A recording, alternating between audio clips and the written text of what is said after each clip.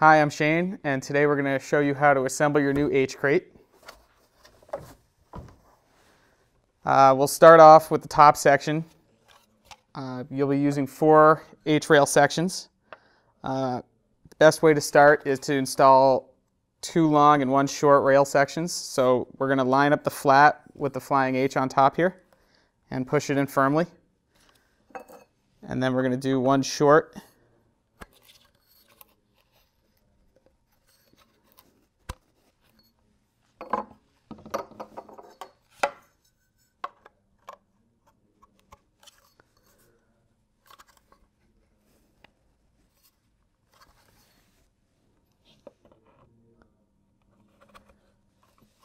So now we have 3 sides. We're going to build the other side.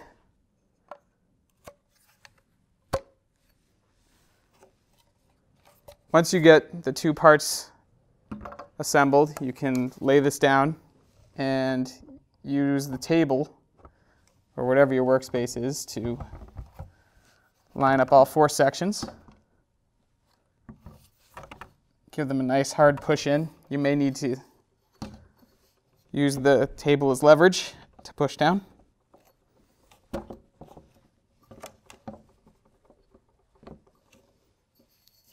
And then we can begin installing the walls.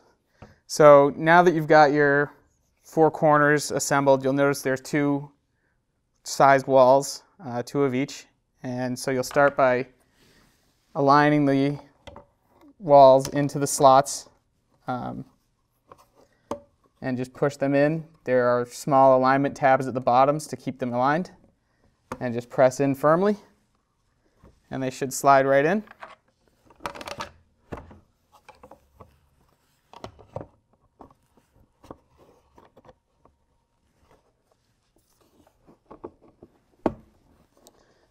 Now you're ready to assemble the bottom. The bottom is pretty simple, just aligns with the corners and the sides. Now you may need to push the side tabs in to get the bottom cleared past them and help it align. And then once you've done that, you can begin installing the screws. There are 2 different types of screws with the kit. The self-tappers we'll use for later. And these are plastite screws that go into the bottom. You can see each bottom has 2 screw holes on it.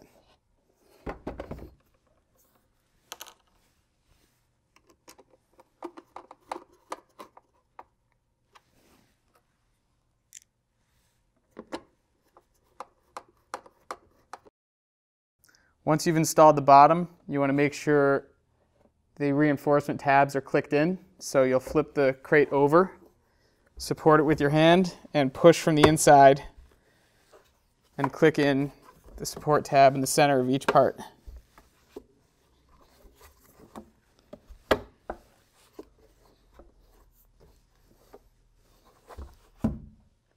The final step is an optional step if you're not going to be taking it apart and traveling much.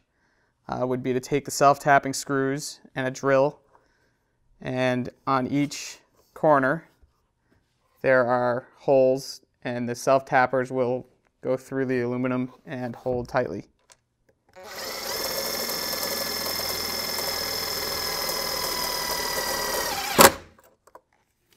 So when installing your H-Crate into the boat, I like to actually push it all the way back on a Revo 11 until it's just in front of the rear hatch. Another tip would be when you're connecting the clip in behind the bungee, a light tug on the bungee will actually allow the strap to clear easier. When installing the crate, I like to turn the pad eye 90 degrees to make it easier to install the clip. Now that you've clipped the H-Crate into place, tighten the straps, starting at the back first.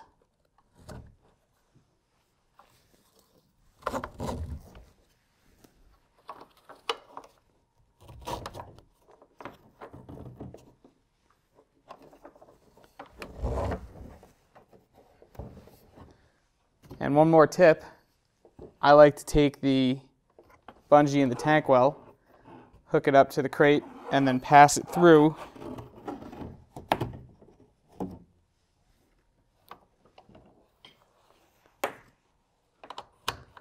to create extra tackle security.